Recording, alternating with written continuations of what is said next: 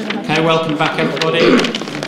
So we're going to enter this second half of the afternoon actually with a mindfulness session, which is going to be led by Markus from Mind in Salford. Hello, me again. I was so busy organising this event over the last few weeks with James and everybody. I suddenly thought 2 days ago, crap, I've got to actually deliver things on the day, so here I am again. So we're going to do a short 10-minute mindful breathing practice. We've talked a lot about mindfulness today, so now we're going to actually do some mindfulness. So I'd like you just all to kind of get comfortable in your seat and just sit with your feet flat on the floor. You can have the palms of your hands face down on your lap, or you can just let them hang loosely in your lap, just so your shoulders can rest down a little bit. And just sitting upright, but not rigid, so you're just allowing your spine to follow its natural curves. And then closing your eyes if that feels okay, or you can have an unfixed gaze on the floor or the chair in front of you. And we're just going to come into our bodies, so firstly just noticing the sensation of the soles of the feet against the floor. Just noticing that connection, that physical sensation.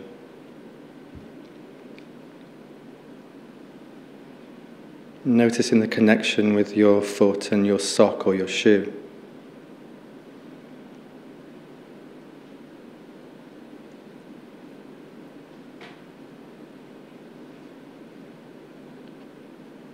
And then just taking your attention to the sensation of your body in the chair. Those points of connection with your skin and the chair that you're sitting in.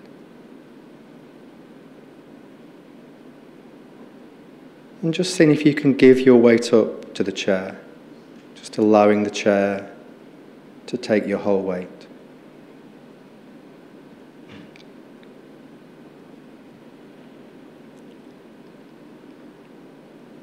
And just allowing your face to be soft, allowing your forehead to be smooth with no frowning,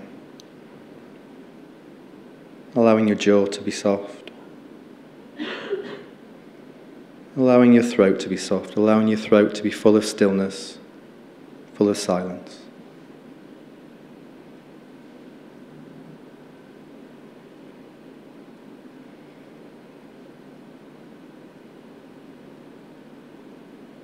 And I'm just going to invite you to drop in on your breath, just dropping in on the sensations of the breath in the body as you sit here breathing in and out.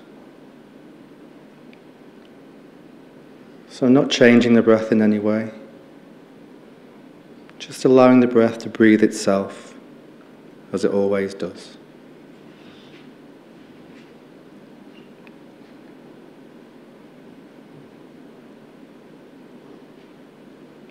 So breathing in and knowing that you're breathing in, breathing out and knowing that you're breathing out.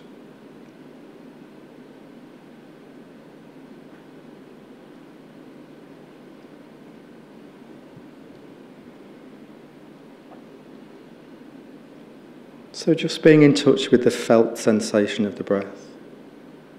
So we're not imagining the breath or visualizing it or thinking about it. We're just trying to come up close to the felt sensations of the breath in the body.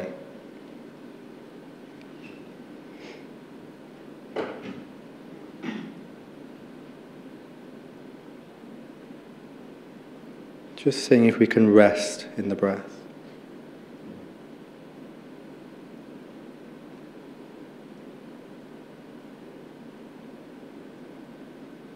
And our minds will wander hundreds of times while we're doing this practice, because that's what our minds do. And all we're trying to do is just notice when our mind wanders away from the breath, and in a kind but firm way, bringing it back to rest on the sensations of the breath in the body. Over and over, without judging yourself, without telling yourself off.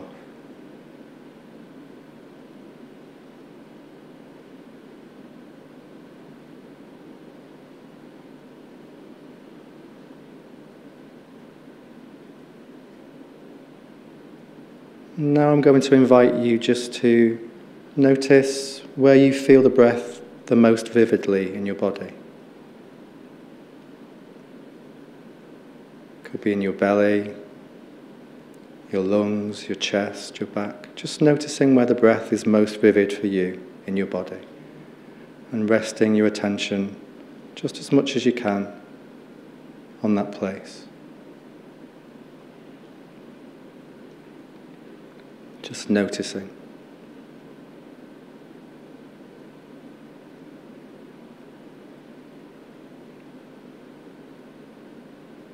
When the mind wanders away, just notice in a kind but firm way, bringing it back to rest on this place where you feel the breath the most vividly.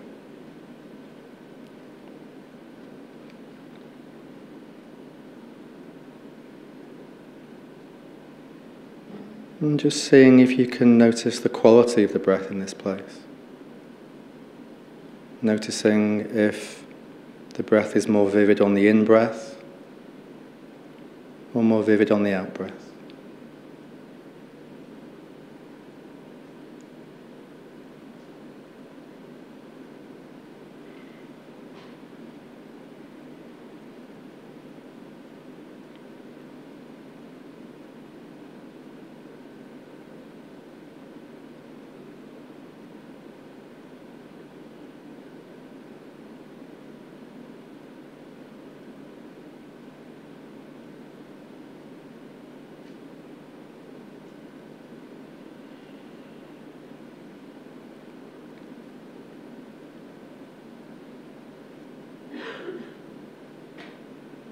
And where is your mind right now? Just noticing. And if it's wandered away to the past or the future or just been tangled up in present moment thoughts, just noticing this and in a kind but firm way, escorting the attention back to rest on that place in your body where you feel the breath the most vividly.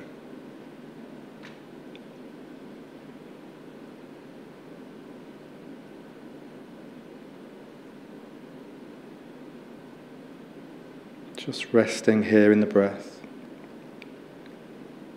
in this body, in this room, in this moment.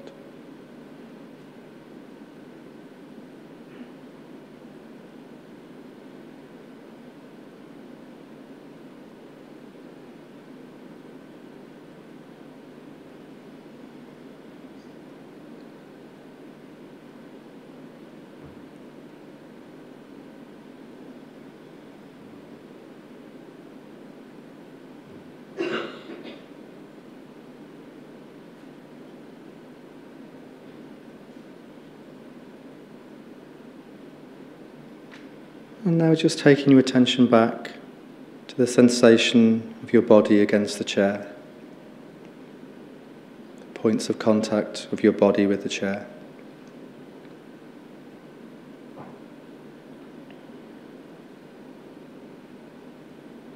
And moving your attention down your body to the soles of your feet, just noticing the sensation of the soles of the feet against the firm floor.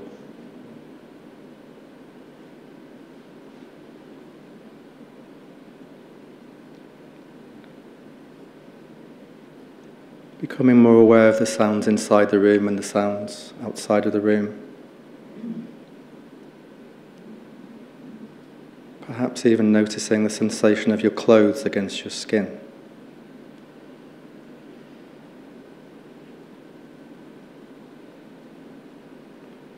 Then noticing the skin on the face, the air temperature on the skin on the face. Is it warm or cold?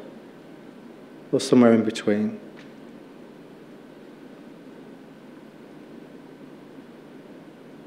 And then as we bring this practice to a close, in your own time, just gently opening your eyes.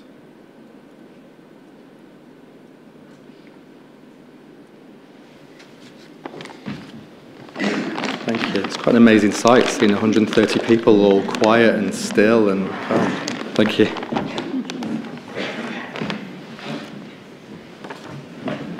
Okay, thank you. Thank you very much, Markus, for leading that session.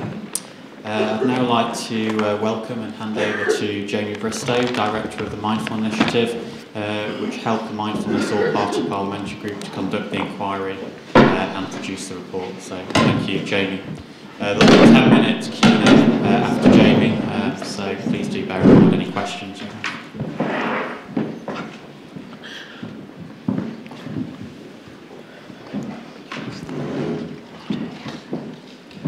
Thank you very much, James. Thank you very much, Markus. That was really nice. I think I might insist on a 10-minute meditation before I do any kind of public speaking, I have to say.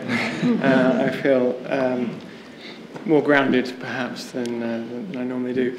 So I thought I'd start by offering a definition of mindfulness, one that is offered in this report as well, because the word is used so much, and it's used to mean different things. So a kind of broad trend or a kind of culture. But one that I find really useful is as a capacity, a natural human capacity that we all have. In fact, Yogesh talked about it as something that we're kind of born with. And we can all be somewhat mindful, even if we've never heard of mindfulness. And some of the evidence is showing that the degree to which we are able to be aware of what's going on in our minds without necessarily getting carried away with it is associated with lots of positive things. So the more mindful among us tend to be better decision makers, tend to be more resilient to psychological distress, and we can choose to cultivate mindfulness. And there's rightly debate about what the best way of cultivating it is, and we've heard about how some of the needs that different groups have when they can't necessarily do 45-minute practice a day, and so we need more evidence about what is the most effective way of cultivating it, and who it is most effective for, and who it's not effective for, and who it's not appropriate for at certain times of people's lives. So I'll come to kind of the overarching findings of the report, but that's definitely one of them, the need to kind of raise the evidence base and the kind of granularity or the nuances that we're yet unclear about in terms of who and where and what should be taught. So this report, Mindful Nation UK, widely regarded as a kind of significant global milestone, really. It's the first document of its kind anywhere in the world that we're aware of, a document that takes mindfulness seriously as a matter of public policy. And it's kind of, we have to pinch ourselves that we've kind of got this far, really. And only sort of 2 or 3 years ago, it would be crazy. It was crazy of us, we felt, to embark on the process. And even crazier to expect 3 government ministers to turn up to and speak at the launch of the report in Westminster. So it's the result of a 12-month inquiry by the Mindfulness All-Party Parliamentary Group, supported by a group of experts and other volunteers like myself. The Westminster launch was very well attended, and it sort of has enabled us to have a national policy conversation, talking to civil servants, talking to charities and other third sector groups, and talking to government ministers. So we've been, Nikki Morgan, the Secretary of State for Education, spoke at the launch. We're now in dialogue with her about the recommendations in the report. And Alistair Burt, the Minister for Mental Health, similarly spoke very warmly about mindfulness, was reading sections of the report back to us, particularly in the area of long-term health conditions and things like physical pain, irritable bowel syndrome and cancer, which we asked NICE to review the evidence for in the report. But it's nice that we've got this kind of national platform, but really where most of the work will be done, and where it's of most importance, really, that the message gets heard is at the local level. So that's why it's really important that events like this are taking place, and that people like organisations like Breathworks and Mind are doing really the hard work in pulling this together. We'll have around 12 launch events around the country. It's really important for a number of reasons. Firstly, we've got to where we are now in terms of the understanding of mindfulness and the access to it because it's a grassroots movement, because it's individual champions that have been talking about it and sharing it with other people, and it's appeared where it's appeared because of those individuals. So it will continue to be the case. It's also healthcare and education particularly are increasingly devolved services in the UK, and so talking to individual trusts, talking to local clinical commissioning groups and multi-academy schools trusts who hold the influence and the money now is a very difficult job for people who are talking about mindfulness next to pharmaceutical companies that have something like 17 billion at their disposal for marketing and lobbying. So it's very difficult for us to have this kind of influence on a very devolved scale without really engaged and local organisations and individuals. And mindfulness really can't be a top-down thing. No one can order any department or public service to do it. It has to be based in understanding of individual practitioners. So we're going into now the 4th year of teaching mindfulness in Parliament to MPs and peers. 130 or so politicians have been through or are currently on the mindfulness training programme. And it was really out of this experiential understanding that they became interested in the policy implications. And that we've now we're now seeing fledgling policy programmes around the world, in France, in Germany, Holland, European Parliament, Mexico, Canada, and what we're saying is that it really has to first of all be established in a kind of teaching programme. We started presenting the evidence in 2013. 2014 formed the all-party parliamentary group and started this inquiry process and launched the report in October. So I'll just give you a sense of the findings. Overall, across all the policy areas we looked at, which were education, criminal justice, healthcare, and the workplace, there was a common theme that there's all this tremendous amount of early research, pilot studies, evaluative studies, 2 or 3 papers coming out on average a day, something like that. But really it's time to raise the quality of evidence, move up the kind of ladder of evidence hierarchy. And that isn't because researchers are being lazy and doing poor quality trials because it's easier, but because of funding. And we're calling upon funding bodies across these different areas to now build on this early amount of research and make sure we know what we're talking about. So there are issues with access, but also variability. Variability in training quality, teacher training quality, and understanding of best practice. Mindfulness means very different things to different people. It can be the simplest sort of mindful pause, which might have some value for people, but you can't point to the evidence base and say it's going to, lead to long-term changes in compassion or decision-making skills if all you're doing is a 30-second practice. So we're calling on a better understanding of what what high-quality training is, and access to teacher training. Looking at health. So mindfulness-based cognitive therapy has been recommended by NICE since 2004. And using figures from the King's Fund, we've shown that it could save £15 for every pound spent in terms of future healthcare costs. And that's just costs to public services rather than society as a whole. 72% of GPs would like to refer their patients to MBCT, but only 1 in 5 know where to find that training. And we think that there are probably the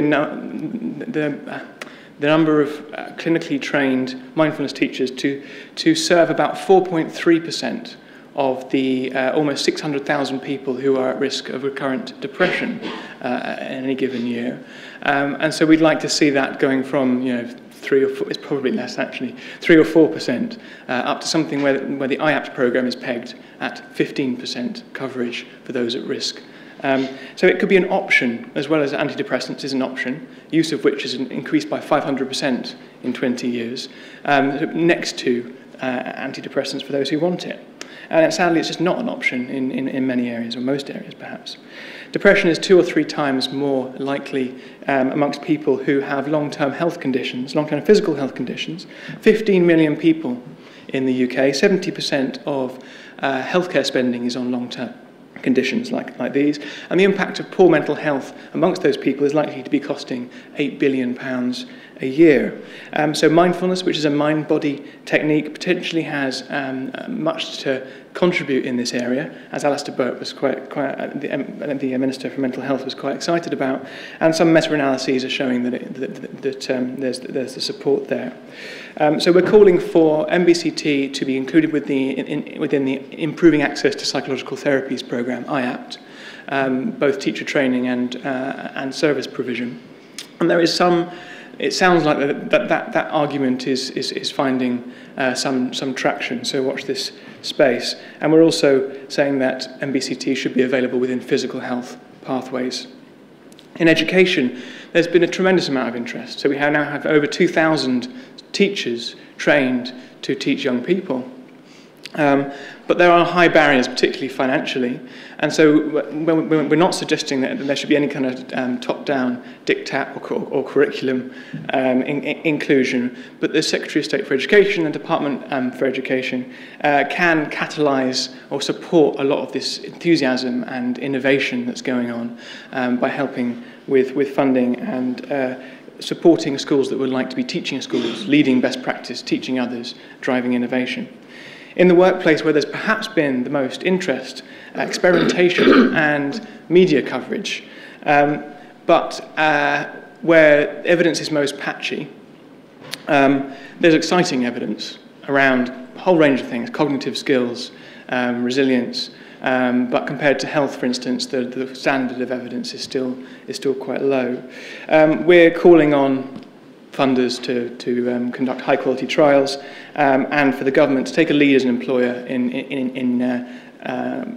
implementing best practice mindfulness training. And we now actually have a working group of civil servants from across government departments and senior levels working together to work out how that recommendation might be implemented. But as has been mentioned today, we also highlight that mindfulness should never be a sticking plaster in a toxic environment. And there's a real danger for a bit of a kind of a backlash and resistance to the profound impact that mindfulness could have if it's being used in an unethical way. Finally, in criminal justice, where by one study, 80% of offenders have problems with self-regulation, so problems with dealing with impulses and emotional difficulties, which could had led them to be in trouble in the first place. Mindfulness could play a role in helping them stay out of trouble in the future, but also increasing well-being. And it's lovely to hear that the National Offender Management Service, the part of the civil service responsible for looking after prisons, really feels that mindfulness has a role just in improving well-being by itself, but is also interested in reduction in reoffending rates. And in this population where I think it's 41% by one study have had some kind of childhood abuse or trauma, mindfulness-based cognitive therapy, which has been shown to be most effective amongst those who have had childhood abuse or trauma and also more at risk of suicide MBCT is most effective for that group. And so in the prison service, where MBCT is almost completely unavailable, it could be more effective than antidepressants or the other things that are on offer. And potentially offenders, I suppose, would also have time to engage with the longer demands of practice. And I mean, joking aside, we are hearing that it is really popular amongst a group that deals with a lot of personal suffering, and that suffering can lead to transformative change in a way that with other groups it takes a bit more familiarity with mindfulness to get to. So I'll just finish with perhaps a longer term perspective. This report is a policy document. It is supposed to be realistic and considered and costed, and really looking at a 3 to 5 year horizon. about how a promising field can be developed sustainably, how we can raise the evidence, the bar with evidence, how we can raise the bar with teacher training, and how we can overcome some of the funding obstacles.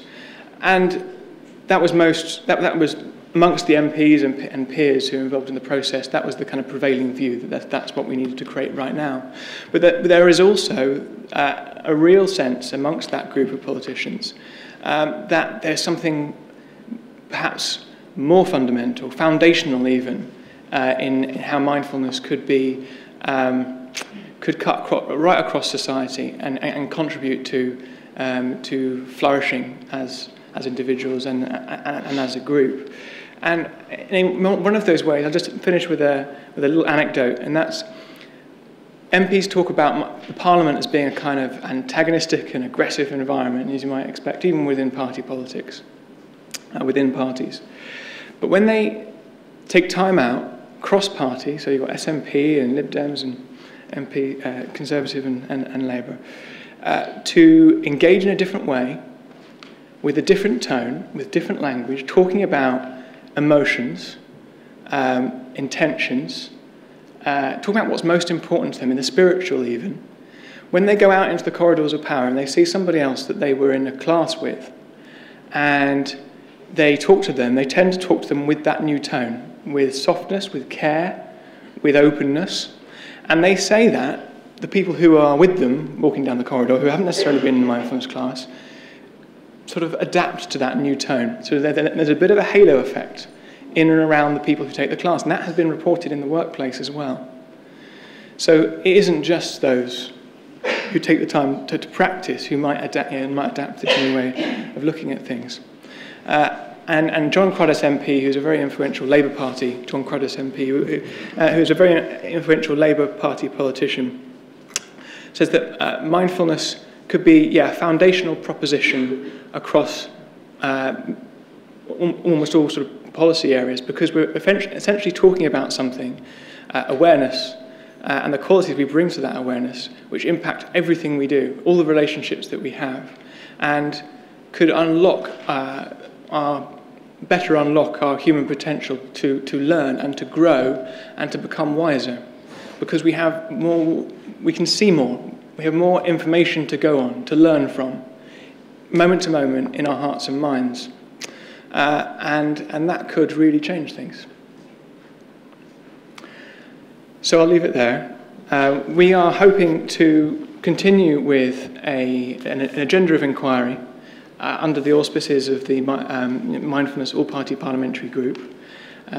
So we'll have probably future hearings looking in more detail at some of the policy areas here, potentially some of the new policy areas as well. I'd love to take questions now if you have any. If they could sort of focus on the policy areas or the policy or the process, and that would be really helpful for now. Thank you.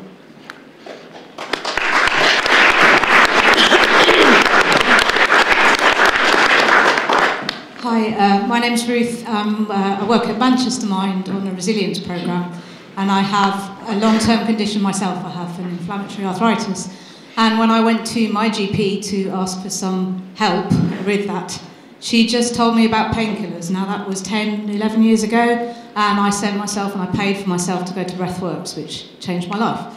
I run resilience courses in Manchester, and we've really struggled to engage GPs to refer people onto our courses.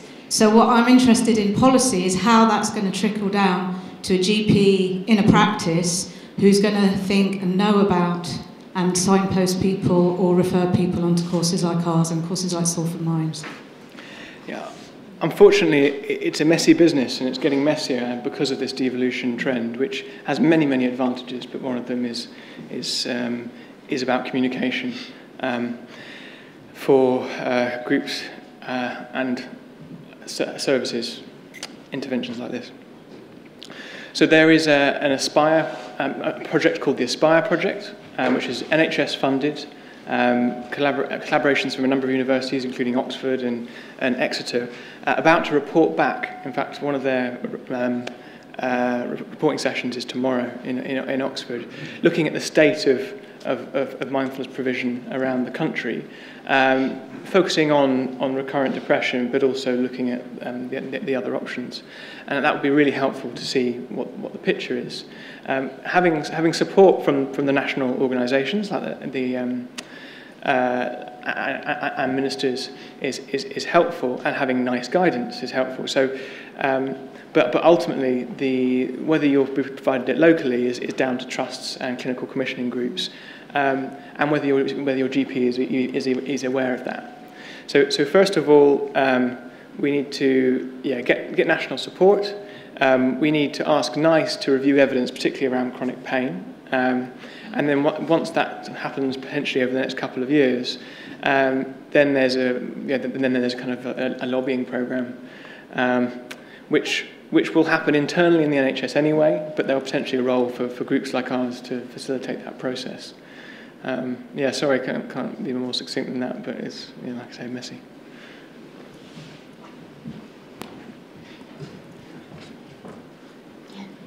Shadow Grove from the Centre of Mindful Life Enhancement, Sheffield. One of the things you said that you would tell us was that who it was most effective for, and I think you've told us very well about that. But you also said you would tell us about who it is not appropriate for. Could you say some more about that, please? Yeah.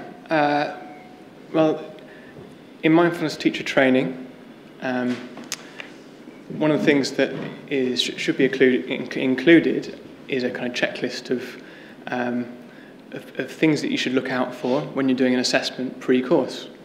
And that checklists include, have you had a bereavement in the last 2 years? If you had, it's not a definite you can't do the course, but we'll talk about it, and it's probably not the right time. And there are other very common things that we all go through which mean it might not be the right time for us. There are also other groups for whom it might not ever be the right time, or at least MBSR in the ways that it's taught in a kind of the standardised course might not be appropriate. And one of those groups is those suffering with PTSD.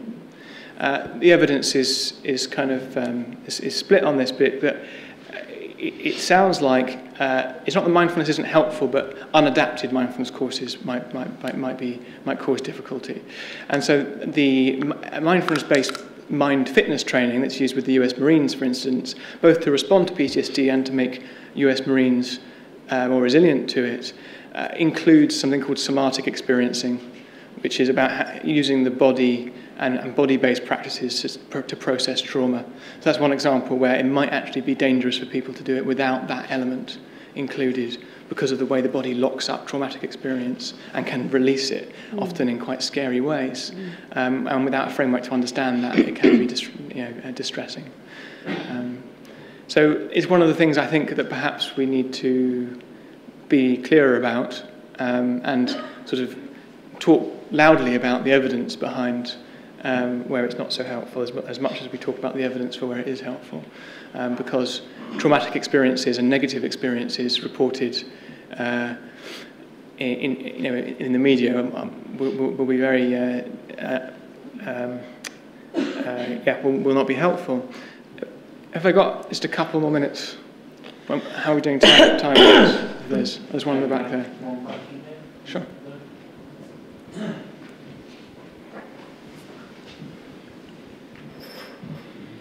Hi, my name is Singhashri. I'm a chaplain at Manchester Royal, and I've led some courses for staff there.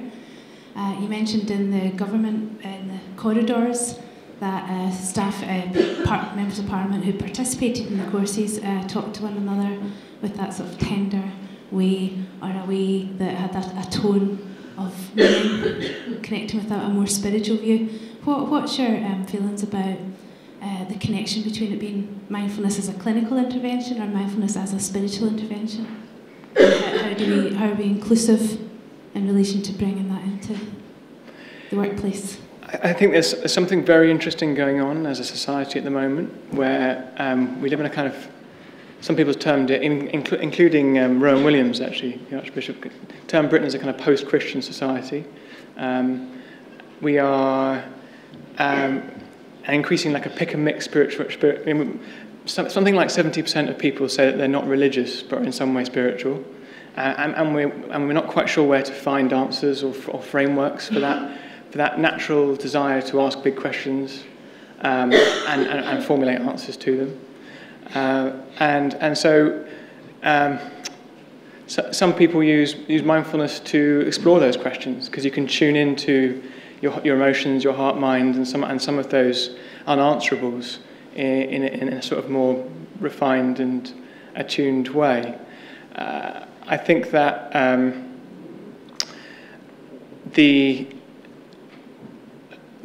however, discussion of the spiritual isn't a natural step from mindfulness that I've heard from mindfulness teachers, and that we shouldn't assume that that's what people are wanting or wanting to explore. When questions come up, it's often incorporated into the discussion. But the relationship between the secular practice and the human capacity of mind, and the traditions in which it has been most emphasised and cultivated, is a very sort of dynamic one, and there's a lot of learning to go on. But I think for the long-term sustainability of the field, I think it's really important to have a clear distinction between one as a spiritual inquiry and the other as a kind of psycho-educational framework for exploring and understanding our minds better. Does that answer your question? Sort of. Somewhat. Somewhat. It's a really difficult question, and there's a report by the RSA on spirituality that came out last year. It's a really fascinating read about the 21st century spirituality in British society, and that sort of explores a lot of these issues. Yeah. Thank you to the audience for those 3 questions. Did you say you'd like another minute to? Yeah, if there is one.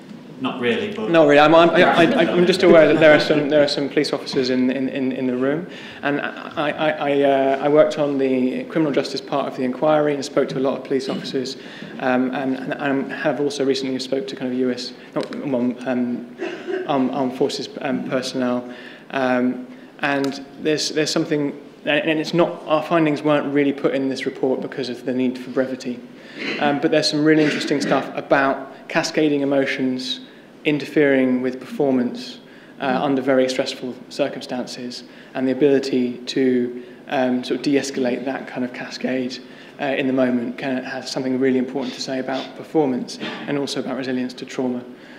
So if you're interested, drop me a line, email address on the back of the report. I can send you that information. Thank you. Okay, thank you, Jamie. Thank you for coming to work.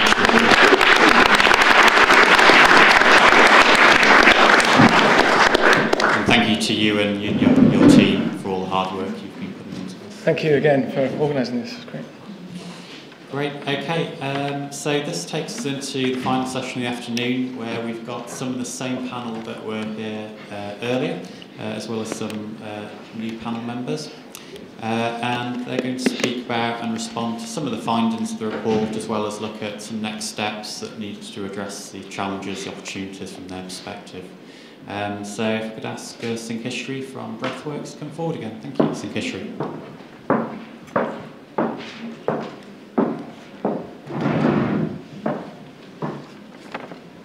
Hello again.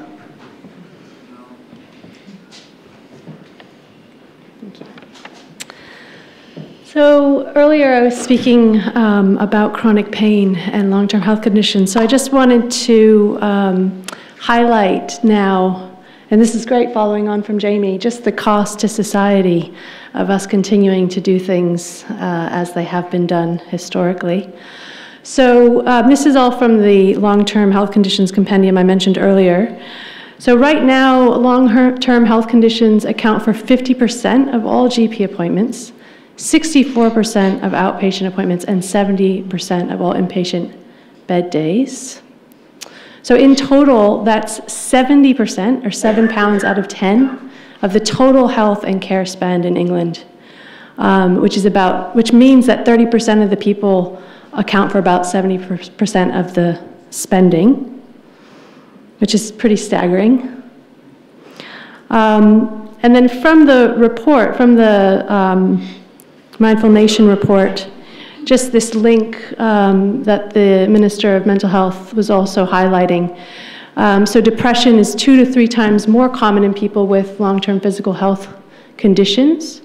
And people with 2 or more LTCs are 7 times more likely to have depression. So how can mindfulness help? We recently at Breathworks finished an independent study conducted by an outside consultancy that showed almost savings of almost £6 for every dollar, or sorry, every pound. That was the American me coming out. It always pops out at some point. £6 for every pound spent on a Breathworks course. And the savings were calculated as reductions to urgent and crisis healthcare and days absent from work. So it was both in the healthcare settings as well as the overall impact on work. And then also from the report, so 114 studies showed consistent improvement in mental health and well-being for people with physical conditions. 43 studies showed improvement in mental health specifically for cancer patients, and other studies just beginning to show promising results for people with lower back pain, fibromyalgia, arthritis, HIV, and IBS. So we know also from our own research at Breathworks that mindfulness helped to improve the mental well-being of patients and their sense of being able to control their pain symptoms. So again, this sense of self-agency, being enabled to work creatively with one's own symptoms, and that these improvements were related to changes in patterns of brain activity in regions involved with cognitive control and emotional regulation. So just highlighting again the emphasis on pain not just being about tissue damage, but other things like thoughts and emotions. Another study we've done at Breathworks showed that mindfulness affected people's perception and management of their back pain with changes to participants' experience of pain, and also supported a sense of wellness despite ongoing pain. So people, even though they may not have necessarily experienced decrease in their actual experience of pain, they also had greater acceptance and better quality of life regardless of their experience of pain.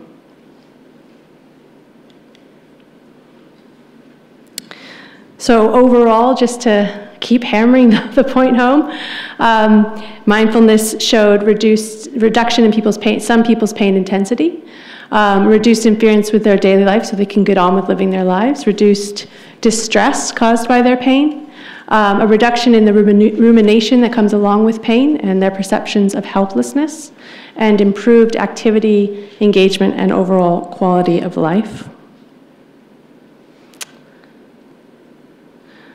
So this quote from the compendium, "The greatest untapped resource is patients themselves. By supporting them to take control and manage their conditions better, we can slow disease progression and reduce reliance on services."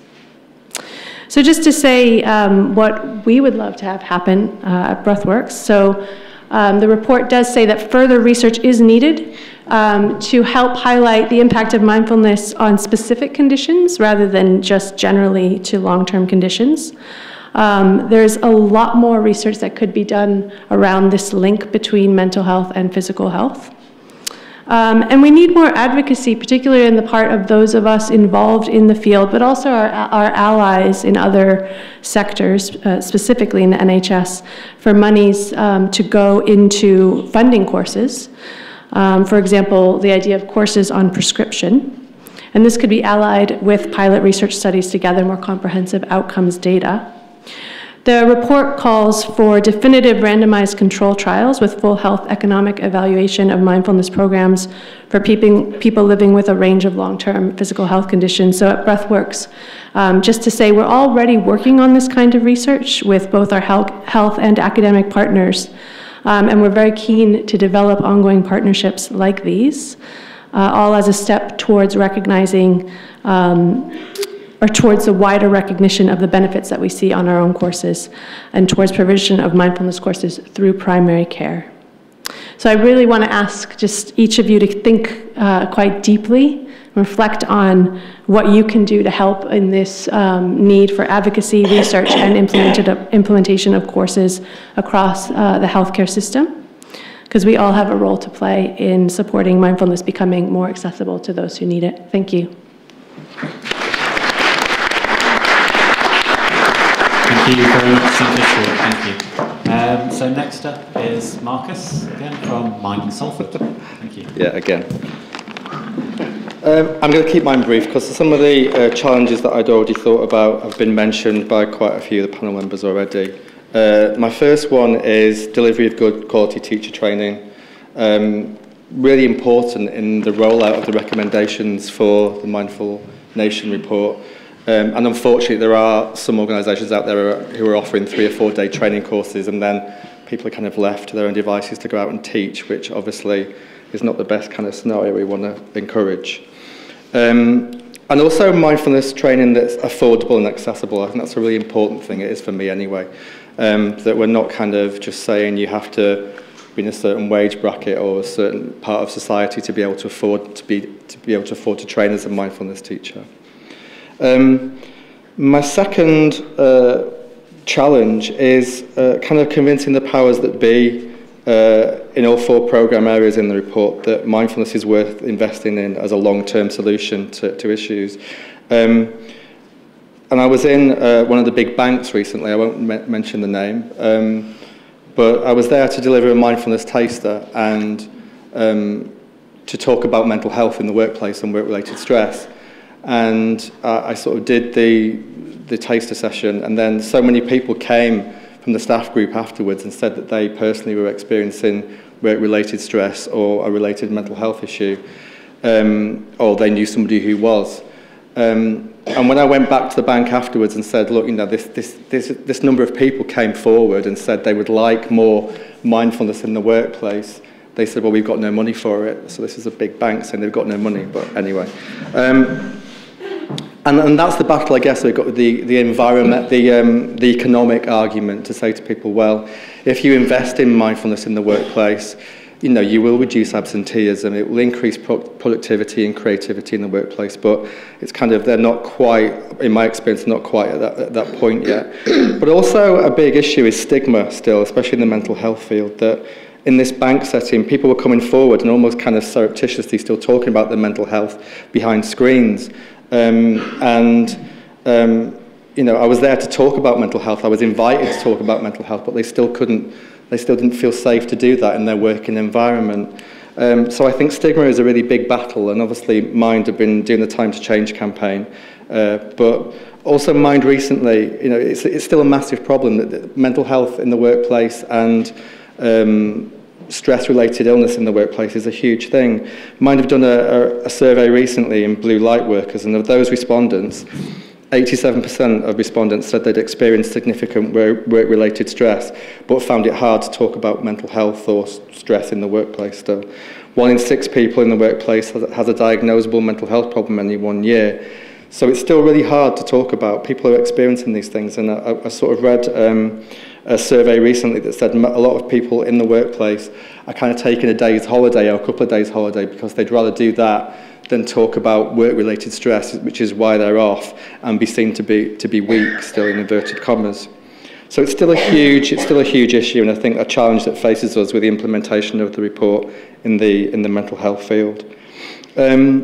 And finally, something that's been kind of talked about already, Tim's alluded to it and Jamie's alluded to it, is kind of mindfulness-based cognitive therapy is recognised by NICE as being an intervention for relapse and depression.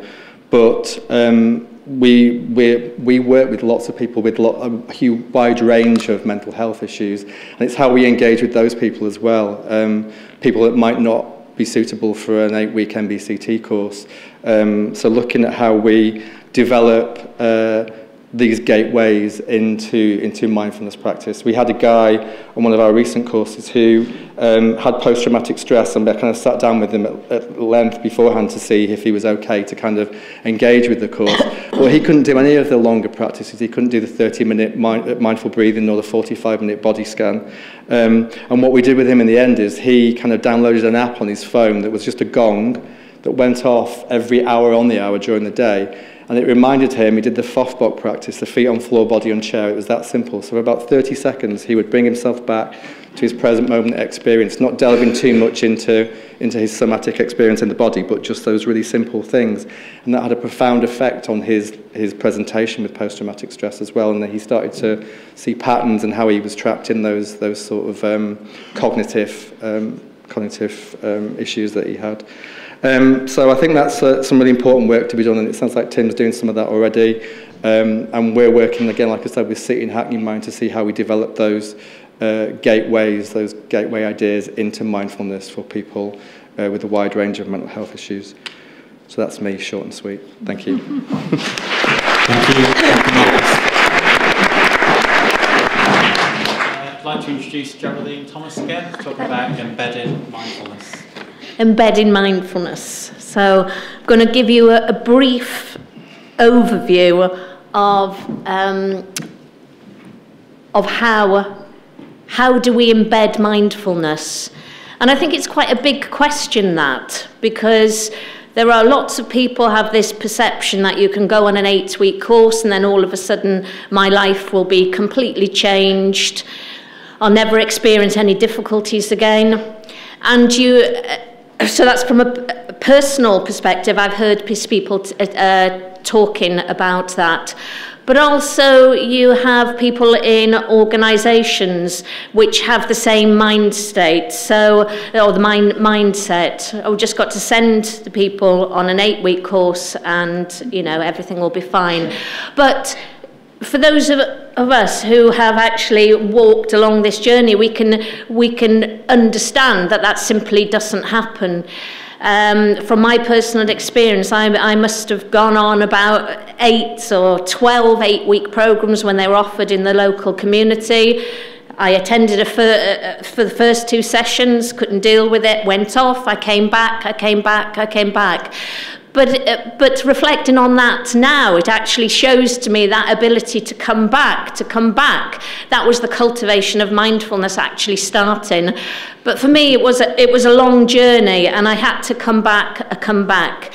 And this is an area that I feel very passionate about, because if we mindfulness, this capacity that every single one of us has to a certain degree, but something that we can all cultivate and develop further.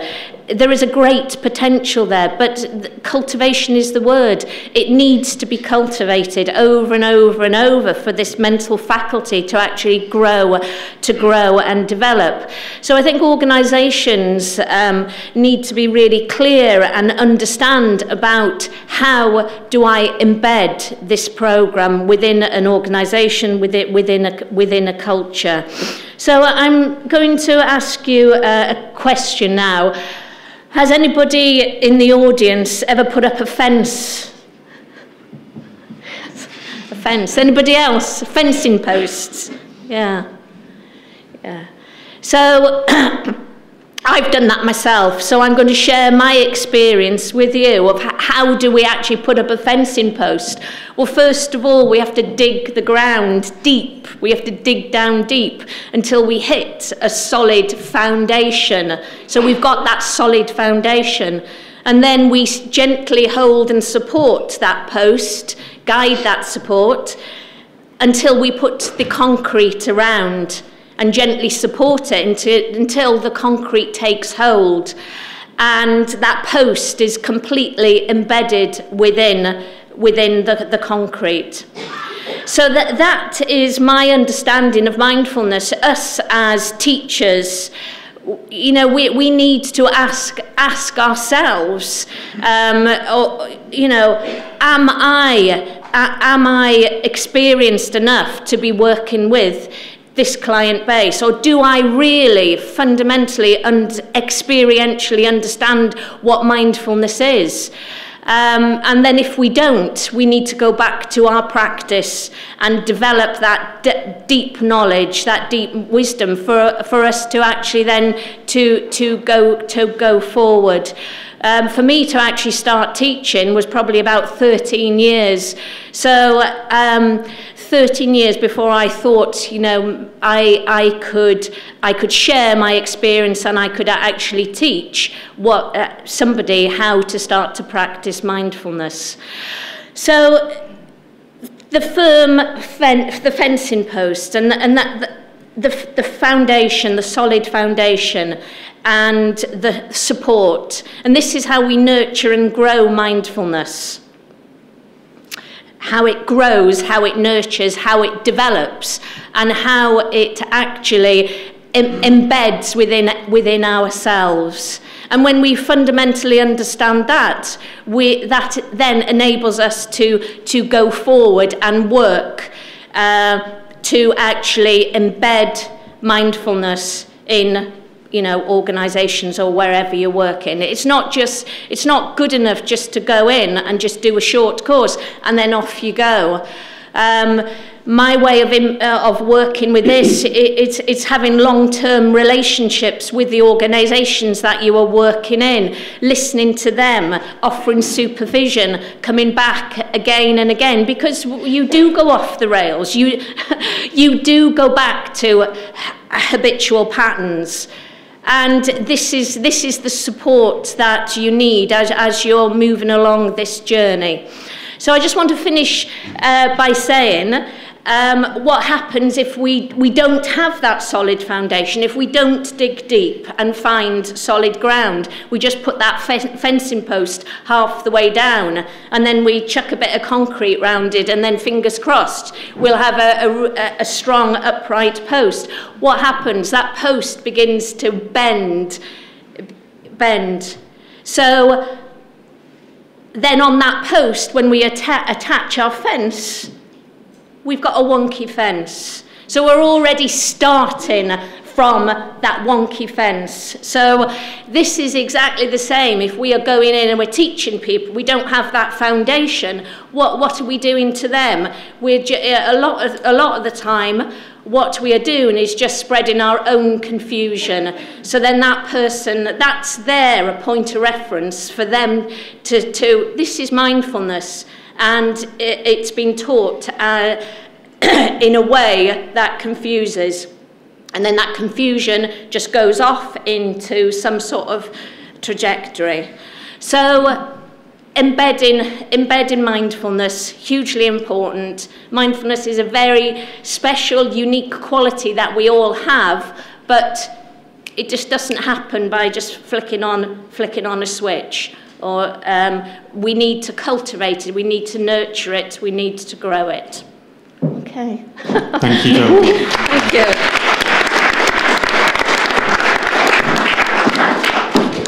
Thank you. So I'd like to welcome Dr. Peter Malinowski, Senior Lecturer in Psychology and Cognitive Neuroscience at Liverpool John Lord University. Hello, good afternoon, everyone. So, Markus invited me to primarily speak from a researcher perspective. I hope you're still open for a bit of science. So, but actually, I'm not only a researcher, a scientist. I'm also a meditation practitioner. I'm a meditation teacher. I'm a lecturer. So, kind of all this comes together. And Markus also asked me to talk about some of the key challenges that I see in this field. I think we've already heard about a few challenges. One challenge, and I decided just to focus on one. I could also focus on different ones, but one, and then I tried to talk a little bit about the research perspective on it. And for me, actually, and this, I think we heard it throughout also, one of the big questions is, what actually do we implement? So this is not only, in itself, not only a question of implementation, but of course it is related to what are we researching. Yeah? So if I focus my research, let's say, on one particular program that is implemented, then I will only get evidence for this program, right? So, and this gives a certain trajectory to the whole field. Yeah? So it also relates to the question, what do mindfulness teachers, what are they trained in? What do they learn? If I focus on a specific program, this will be the trajectory. You know? So, and I see this as a challenge for to consider this for several reasons, and one of the reasons is that actually here in the UK, but even more so internationally, more and more people are coming to me saying, I don't feel 100% at home to limit my practice just to MBSR, MBCT. And I think if we look at the first session we had today, actually there was this strong feeling that we need to adapt things in different ways, to different contexts, to different situations, and so on. So when we look at when I try to go into the evidence, the nitty-gritty, really looking at what is the empirical evidence, so then so far, regarding the mindfulness provision that is out there, the question which mindfulness programs are the right one to implement hasn't been directly addressed. Yeah? So this actually, we don't really have an answer to it. If we look, probably historically, there are good reasons why MBSR developed first and why it developed in particularly this case, given the situation John Kabat-Zinn was in, and so on, that the reasons why it is 8 weeks long, and so on. And I think we have to be incredibly grateful that all these developments have taken place, because otherwise probably we wouldn't even be together here now. But what I see now is actually maybe we have to look more widely and say actually what are other approaches. Yeah? So I try to look for studies, and as I said, no studies really, and meta-analysis in particular, address these related questions directly. But there's some indirect evidence. And one study here, Carmody and Baer, for instance, looking at the effect on MBSR on psychological distress, not in a clinical population, but in more general populations. And what they show in a meta-analysis, first of all, there is not so much robust evidence, so this also makes it a little bit doubtful how strong this evidence is, but this is all we have at the moment. Yeah? So there is no relationship between the contact time and the treatment effect. So how much the people improved in terms of psychological stress, how much the participants improved. There is no relation between the amount of home practice and the treatment effect. So we're saying actually, yeah, 8-week program, whatever, 2 weeks per day, 6-hour retreat, and something like this, and 30 to 45 minutes of practice. The evidence is not there. There's also no evidence that this is not the right thing. One should also say, yeah. So it's there's, from the scientist perspective, I would say that there's not the evidence that the program has to look exactly like this is not there. Yeah? So from an experiential perspective, it might be quite different, but we also heard some reference to science, why we should do things like this. Yeah? So another study, the second one, Ebert and Sedelmeier, they compared MBSR to what they call pure mindfulness approaches. Basically, studies that investigated, for instance, individual meditation practices that are usually part of MBSR. Yeah? So not the standard 8-week program, but a range of different approaches. What they found is, first of all, MBSR was most powerful in increasing well-being, psychological well-being in particular. But when looking at the effects on what they term mindfulness variables, so where we say which is an indicator of mindfulness as closely as possible. You know? Simple things would be changes in responses on the mindfulness questionnaire, but also other things more related to the attentional abilities and things like this.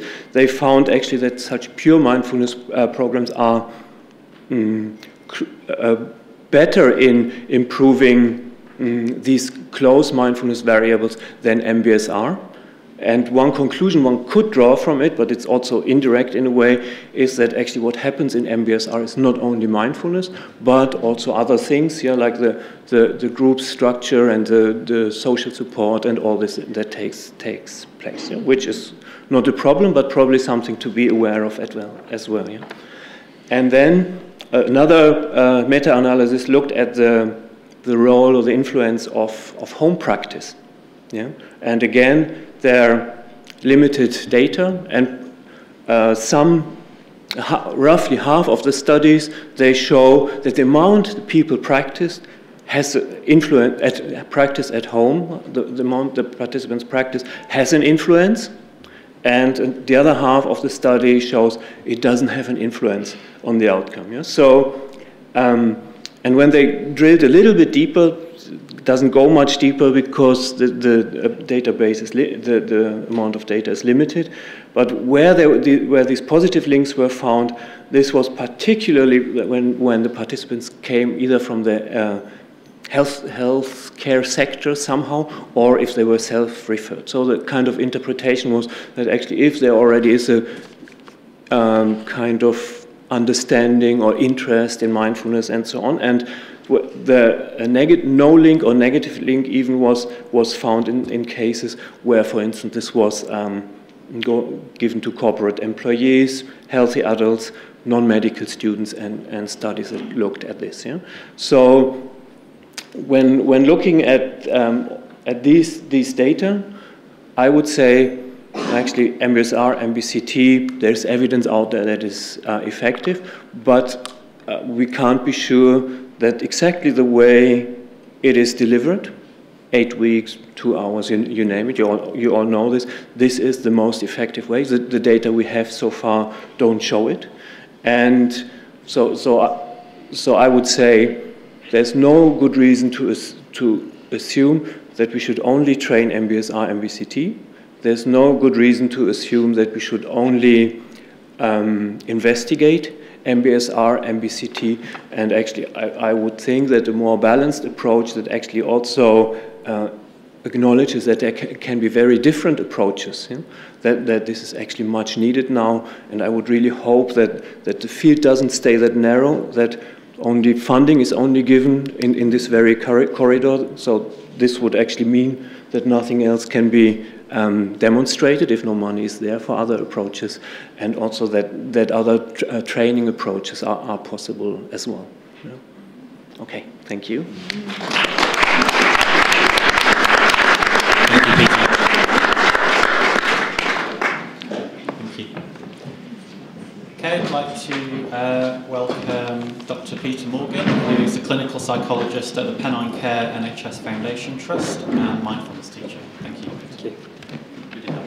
No. So you get 2 Peters for the price of 1. I'm hoping to talk to you today in a very short space of time about challenges about implementation in the NHS and a bit about staff wellbeing in the NHS as well. So I'm not going to try and give a comprehensive overview because I think that's impossible, but I'm going to say a little bit on those topics.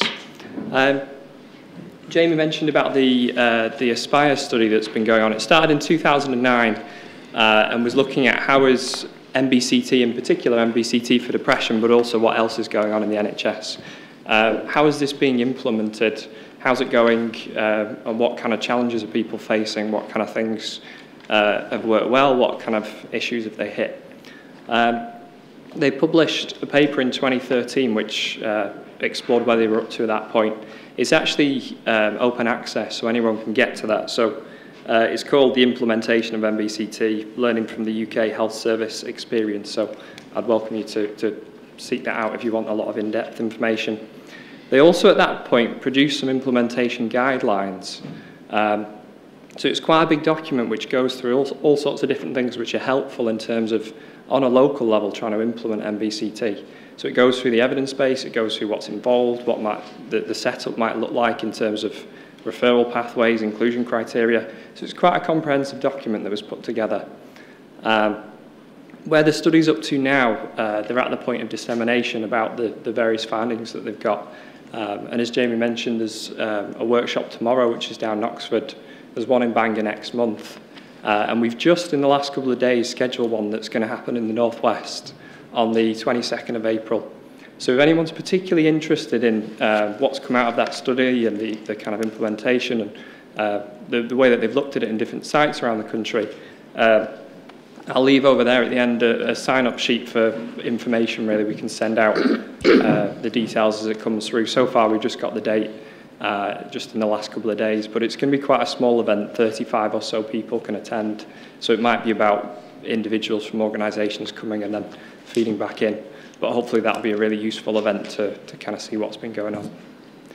So to just kind of give you a real quick nutshell, you know, what's involved in that.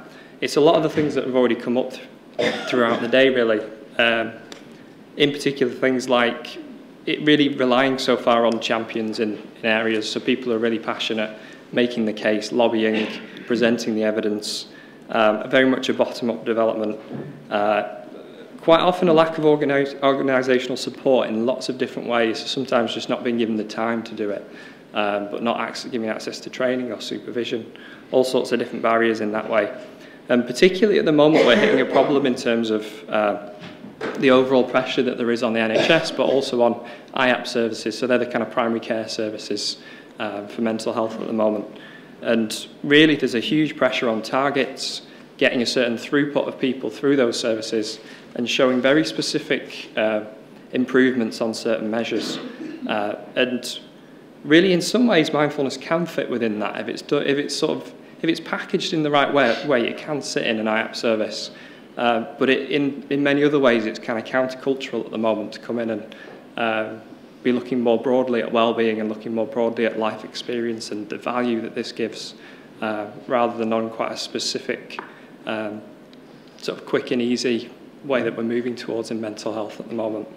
So I think it's not that it can't be done, but I think there are many challenges. My experience over the last 2 years has been going into a service where there wasn't any mindfulness provision, developing and setting up a service that provides MBCT, provides MBSR, and works with schools and colleges and other organisations, as well as staff wellbeing. So, yeah, I'll be happy to talk to people or answer questions on that, but I won't go into detail at this point about that.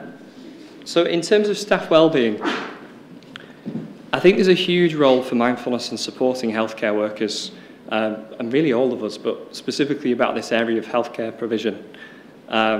There's really good examples of work done in this area. So in Lancashire Care NHS Trust, people who self-identified as stressed attended mindfulness courses, specifically MBCT, it was adapted for stress. And over 100 people attended these courses. The overall results showed that the number of sick days that people took, if you took the year before they attended the course and the year after they attended the course, it dropped from an average of 20 days to an average of 5 days. So a hugely significant change in that respect. You've got to be careful with data like that because there are other facts involved and other things going on.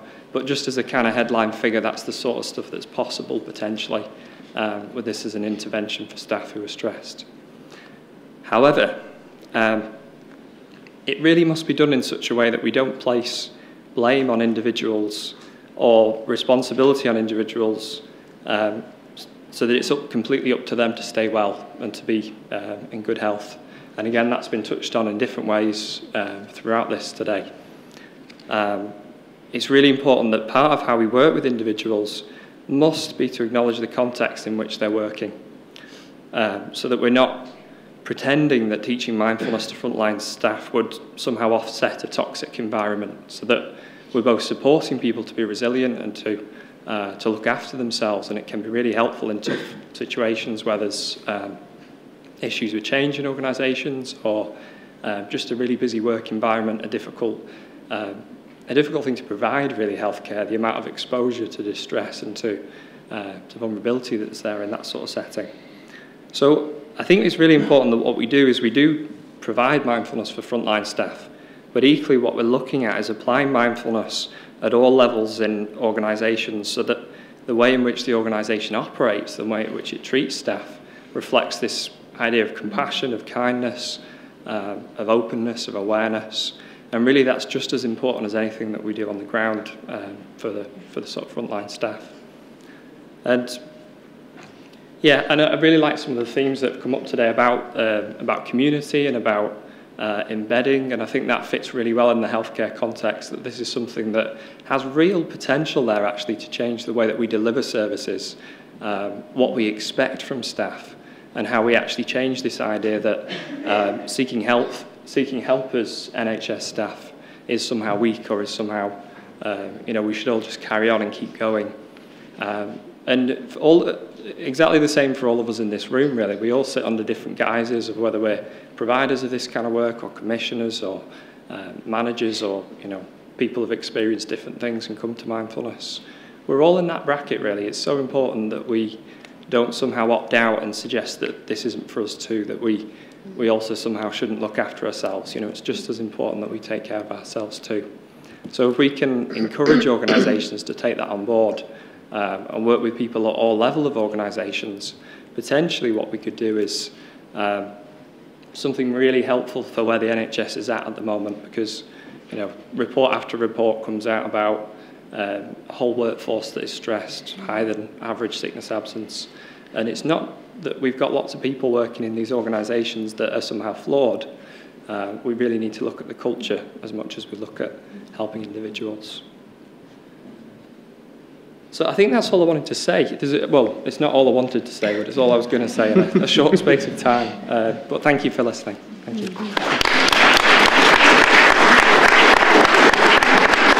Thank you very much, Peter. I'd like to welcome our last panel speaker this afternoon, Helen Regan-Addis, who is Director of the Mindfulness Association and also convener for the UK network of teacher training organisations. One of the things that's really occurred to me during the course of the afternoon is how collaborative the mindfulness community has been in the all-party parliamentary group, in the arrangement of this event, all the local people getting together, and you all coming here as well, and how so much of this is done on a voluntary basis. And I'm here as the current convener of the UK network of mindfulness teacher training organisations, which again is a collaborative network of people who volunteer their time. And the challenge that we've been looking at is governance in this field that we're gradually getting a little bit more regulation. The UK network has been meeting for about 10 years. My organisation, the Mindfulness Association, has been involved for the last 7 years. So I've attended the meeting for the last 7 years. And we meet together in Crewe, actually, for about 2.5 days. And we kind of surface any issues that are live in the field. And then we spend a half day practising together. And it's amazing how that practising together enables us to kind of then collaborate in finding out what's needed, rather than kind of putting each organisation's specific wants to the foreground. And the main motivation behind all of us at the UK network is that we're really wanting to promote good quality teacher trainings, so that there are really high quality teachers out there teaching excellent courses. So our website is there, it's there at the end as well. All the information that you want to know about the network is there. And we're a network of the kind of main mindfulness teacher training organisations in the UK, and we include the universities, so Oxford, Exeter, Bangor University, Aberdeen University, which is the course I work on, and also several NHS trusts, other wonderful organisations represented here, so Breathworks, Integrated Mindfulness, which is Tim's organisation, Mindflow, Geraldine's organisation, and my organisation, which is the Mindfulness Association. So we come together there and have come together here for this event as well. We're concerned with the governance of those teaching 8-week courses. There's lots of mindfulness, really, isn't there? You know, from mindfulness apps, self-help books to long-term retreats. But our main focus, so far anyway, has been 8-week courses, and the courses that we're kind of are included in the UK guidelines at the minute. The main ones anyway are mindfulness-based stress reduction, mindfulness-based cognitive therapy, and a couple of derivatives from that, the Breathworks 8-week course training, and the Mindfulness Association's mindfulness-based living course. So one of the first things that we did was generate the UK Good Practice Guidelines for Mindfulness Teachers in the context where people were reading a book and then teaching a course, or staff, maybe NHS staff were doing an 8-week course and then being expected to teach it straight away. So really we wanted a piece of paper that people could go and wave at their managers to say, look, this organisation says that I really need to be having this kind of training in order to be able to teach mindfulness. And so the guidelines set out what a minimum training pathway might look like, the requirements of a teacher training pathway, what additional requirements are needed. So if you're teaching clinical populations, you need experience in that. If you're working with particular groups, you need prior experience of working with those kind of groups, or at least be working with someone who has that. And then, as mindfulness teachers, it's not that we just do the teacher training course and teach the course. Mindfulness is a big part of our lives. And so there's ongoing requirements. So we need to maintain our practice, have regular supervision, continually develop our knowledge and experience in the field, and also regular retreats are considered to be important. And these are the things that, as a group of people who had experience of training teachers, these are the things that we thought were important to be included. So,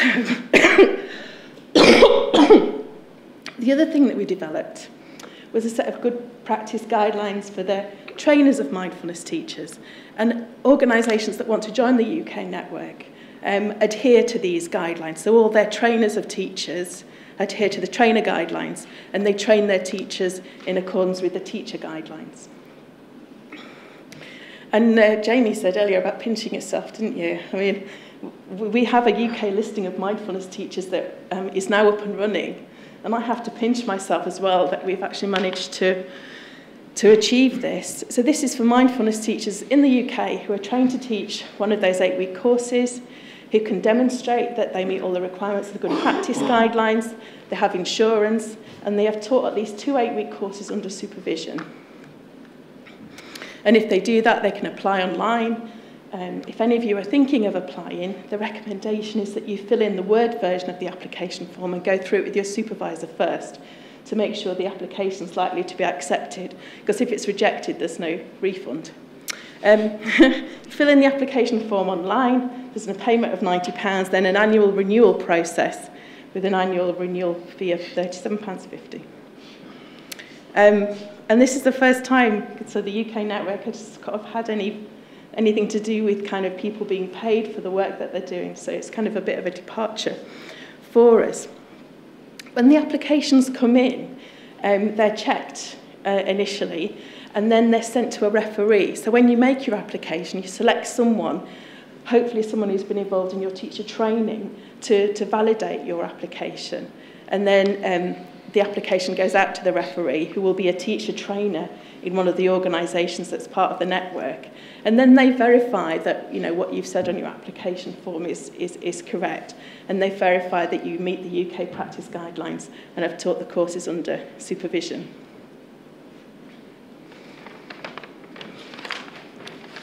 So of course, we have a website, and the listing is now on the website. And once your application is accepted, you're automatically shown there. It indicates which course you're trained to teach. So you can say which course you're looking for, like MBCT, MBSR, whatever, and then like a map of England comes up, and you can see what teachers there are in your area. Because what we're really wanting to do is enable commissioners and the general public to be able to find a suitably qualified mindfulness teacher that's close to them and that teaches the course that they're interested in taking part in. And if you need any information, it's on our website. And these are the email addresses if you want to get in touch. Thank you.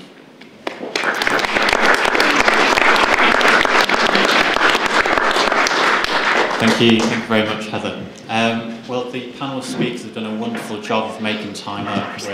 We're at 10 to 5, and we had about a 10 to 15 minute Q&A followed by a 5-minute concluding address from Geraldine. So we might run over by about 5 minutes if people are generally okay with that. And Singhashri, you're going to facilitate Q&A?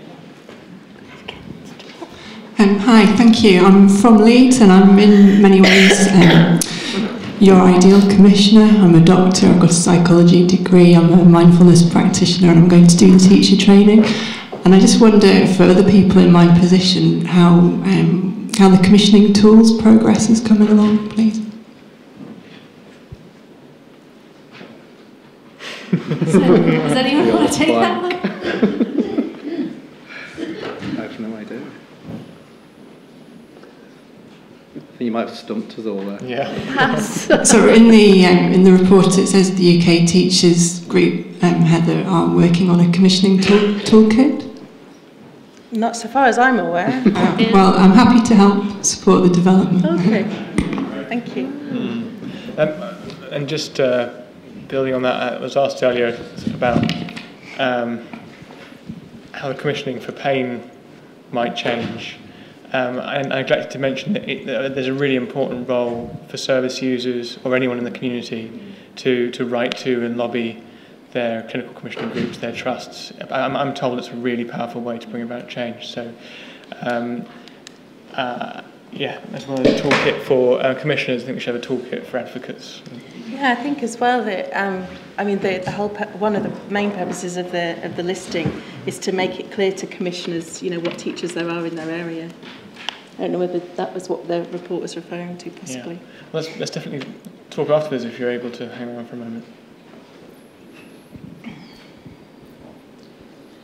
Just to follow up on that point, you mentioned, Jamie, the devolution in Manchester, and I think it'd be useful if you could circulate information about how people can get engaged in that debate about how to influence future delivery of health and social care in Greater Manchester, because I still think it's very widely unknown about what's going to happen, how it's going to change. I don't know. But if there's opportunities for people to feed their views in and to actually influence at a very early stage how mindfulness is delivered in the future in Greater Manchester, sorry about everybody else in the Northwest, but in Greater Manchester, that'd be really good. Yeah, we've launched mindfulness initiatives in the Welsh Assembly and in Northern Ireland, and we'll be doing something similar in Edinburgh. So rather than launching the report, we're actually sort of launching new processes. And it might be that there needs to be a process in Manchester led by kind of local associates of the mindfulness initiative, perhaps. Okay, other questions?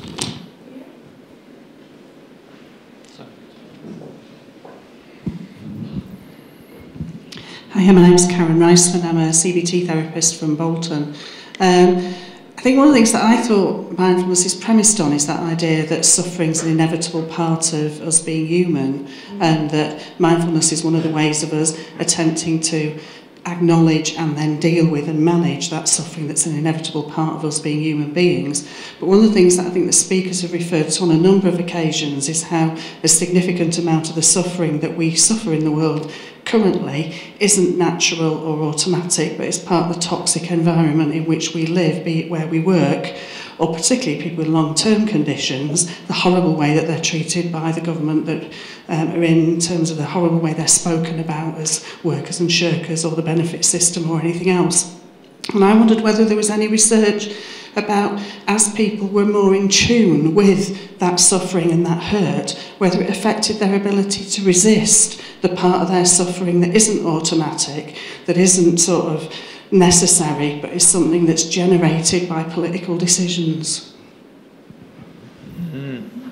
I've got a sort of answer to that. I'm not sure if it's direct, but so some of my experience has been working with NHS staff who've self-identified as stressed, and one of the outcomes of some of the groups that people attended was actually that people woke up to their circumstance, became more aware of the distress that they were in, more aware of the difficulties they were facing that weren't their fault effectively.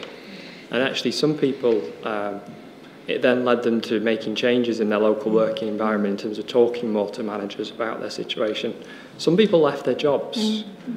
And actually, I don't know if that's sort of relevant to what you're saying directly, but that feeling of, for whoever it is there as an individual, change might be what's needed. Yeah. if we're trying to build firm foundations, if we're building sandcastles and the waves are washing them down every time one comes in, maybe that's not the place to be. I think that's a great question. Mm-hmm. Are there questions?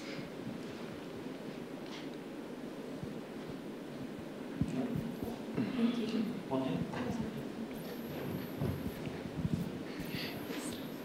Hi, I think this question's for Heather. My name's Jill Edmonds and I've spoken to you before. It's just interesting about the register. So I deliver teacher training programs, as I've mentioned with you, I follow your guidelines. So I've not joined the register myself yet with it being so new. But so for my students to join the network, do they have to have followed a course from the UK network, or is it okay if they've took the training with an organisation that follows your guidelines? Have they? Is it one of the courses? Is it MBS? The MBSR, sorry. Yeah. That should be okay. Should be okay. Yeah. All right. Thank you. Any last question? Okay. Great. Great. Thank you. So. Looks like we're on time. Geraldine's... It's amazing. I know. Markus and I were talking and just said, my word, that's absolutely amazing. So we're going to hand over to Geraldine to conclude. Well, I'm not going to keep you for very long. It's been an absolute amazing day, and there's so much going on up here, but I am aware of it. So much that I've heard. It's been inspirational, and I would have never have thought in a million years that mindfulness would be where it is today with so much interest. But there is a need out there globally. The suffering seems to be so intense. Everybody I speak to, I make a point of speaking to people, so everybody from the gardener to somebody high up, some CEO, the level of stress is unbelievable. I was doing a workshop in Unilever, and there was one chap, and he was coming up to retirement, and he said to me, this is what all these youngsters need. He said he couldn't stand working in the environment that the youngsters are coming into now. He says they just can't step off. Constant. But it's the pressures that are put on them. And he said he was so glad to be coming to retirement now, because of the levels of stress, and a lot of the time inability to cope with that stress. Stress is part and parcel of life. We need a certain amount of stress, but when that stress tips one way, that is very detrimental to us. So it's finding the balance. And it's working with challenges. A lot of the time we can't do anything about the external. So we're in our work environment or whatever. We've got this target, that report to do, blah, blah, blah.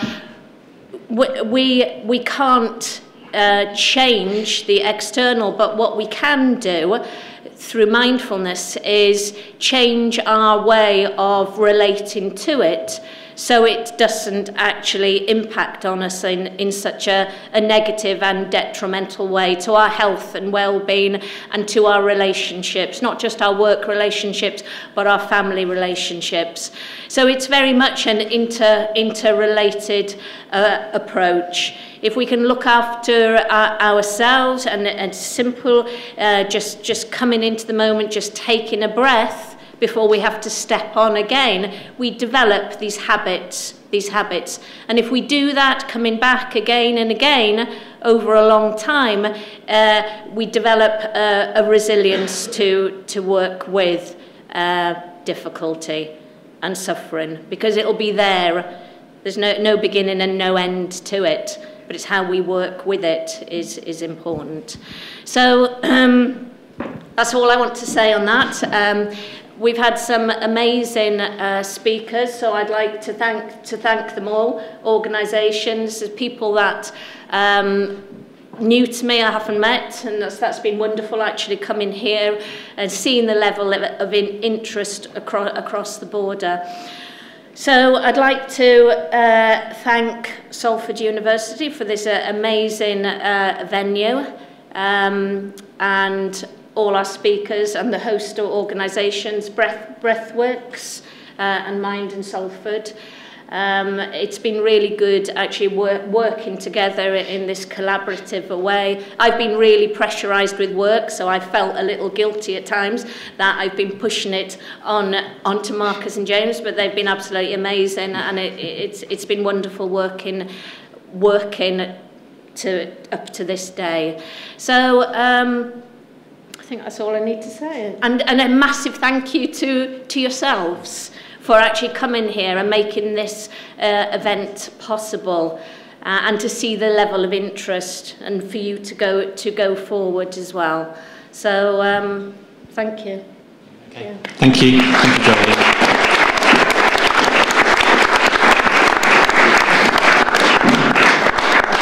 Okay, that concludes today. If you didn't need to get any contact details, then we're all going to be around for a few minutes, so please do that. Thanks for coming. Cheers.